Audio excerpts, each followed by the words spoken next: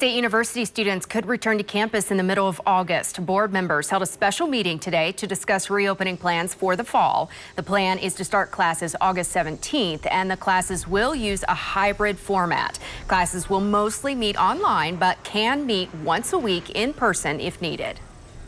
The current model is that even for face-to-face classes, they will be permitted to meet no more than 1 day a week, because all classes are now 2 days a week.